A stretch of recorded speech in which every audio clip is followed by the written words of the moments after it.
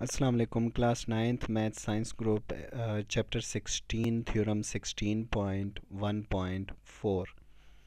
Lecture start करने से पहले आप सबसे गुजारिश है कि चैनल को सब्सक्राइब करें, वीडियोस को लाइक करें, शेयर करें और कमेंट्स में कोई भी क्वेश्चन हो तो आप पूछ सकते हैं। And keep visiting www.educatorsmania.com/beta for complete question wise notes and videos. Now, theorem 16.1.4 है triangles on equal bases and of equal altitudes are equal in area।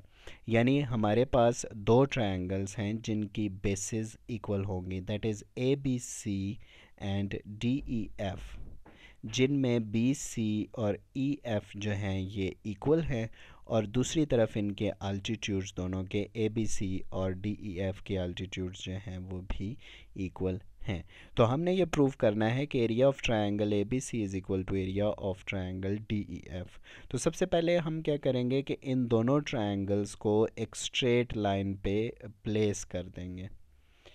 तो इनकी इक्वल बेसिस, और इस तरह से इन्हें प्लेस करना है कि इनकी इक्वल बेसिस जो हैं वो सेम साइड पे हों और इनके जो दूसरे बाकी के यानी ए और डी जो वर्टिसेस हैं वो सेम साइड पे बने। ऐसा नहीं करना कि ई एफ यानी डी ई एफ उल्टी आप रख दें, यानी सीधा अगर आप ए बी सी को इस डायरेक्शन में रख रहे हैं तो D E F should also be in this direction. अगर आप ए बी सी को वर्टिकली इन्वर्टेड डायरेक्शन में रख रहे हैं तो D E F should also be in inverted direction. यानी ए बी सी यहाँ पे बनाने की बजाय आप अगर ए बी सी यानी इस तरह से बनाएं, ए बी सी इस तरह से अगर बनाएं तो दूसरी ट्रायंगल भी इसी तरह से बनानी होगी। नाउ यानी प्लेस करनी होगी। Now we have to draw B x हमने इस तरह से ड्रॉ करना है। यहाँ पे आपको डॉटेड लाइन थोड़ा सा क्लियर नहीं नज़र आ रही, बहरहाल यहाँ पे डॉटेड लाइन है, दैट इज़ बी एक्स एक डॉटेड लाइन हमने बनानी है विच इज़ पैरेलल टू सी ए। और इसी तरह से हमने एफ वाई एक लाइन बनानी है which is parallel to E D. तो इसी तरह से यानी एफ वाई को हमने फिर डी तक यानी इस तरह मिला देना है और ये एंड्स भी मिला देने हैं। या दूसरे लफ्ज़ों में आप इस तरह कर लें कि ए को एक्स तक एक्सटेंड कर लें, डी को वाई तक, सच दैट कि यहाँ से कोई लाइन अगर पैरेलल बनाई जाए, डी ई के पैरेलल बनाई जाए तो इस लाइन को मीट करे, और इसी तरह से ए सी के पैरेलल अगर कोई लाइन बनाई जाए तो ये एक्स पे आके मीट करे। Now in triangles A B C और डी ई एफ जो है ये दोनों चूँकि बिटवीन सेम पैरेलल्स के दरमियान हैं तो इनके अल्टीट्यूड्स चूँकि सेम हैं इसलिए ये पैरेलल लाइंस के दरमियान हैं। तो इसलिए हम ये कहेंगे कि एक्स ए डी वाई और बी सी ई एफ दोनों पैरेलल हैं एक दूसरे के।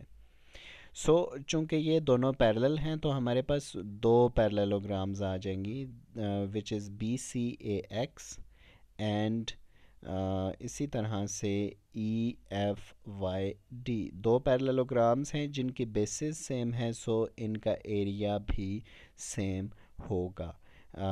ये पिछले थ्योरम्स में आपने पढ़ा है थ्योरम नंबर 16.1.2 में कि अगर दो पैरेललोग्राम्स की बेसिस इक्वल हों तो वो दोनों इक्वल होती हैं। लेकिन लास्ट थ्योरम की तरह ही हम यहाँ पे भी करेंगे कि ट्रायंगल ए बी सी जो है वो हाफ है पैरेललोग्राम बी सी ए एक्स के, क्योंकि बी सी ए एक्स का जो डायगनल है वो है A B, it should divide it into two equal areas, so ABC is half the area of BCAX। तो ये हमने लिख लिया। इसी तरह से अगर यहाँ पे देखें तो DF is diagonal of DEF Y या EF YD जो पैरेललोग्राम है इसका डायगनल है DF, so it will also divide it into two equal parts, so DEF is half the area of EFYD। सो यहाँ पे हम ये भी लिख लेंगे कि triangle D F E is equal to half area of E F Y D. लेकिन इससे पहले फर्स्ट रिज़ल्ट में हमने कहा था कि ये दोनों पैरेललोग्राम्स इक्वल हैं। इन दोनों पैरेललोग्राम्स के इक्वल होने की वजह से चूँकि ए बी सी हाफ है इस पैरेललोग्राम का, और इसी तरह से डी ई एफ है जो है वो दूसरी पैरेललोग्राम का हाफ है, और दोनों पैरेललोग्राम्स जो हैं वो इक्वल हैं।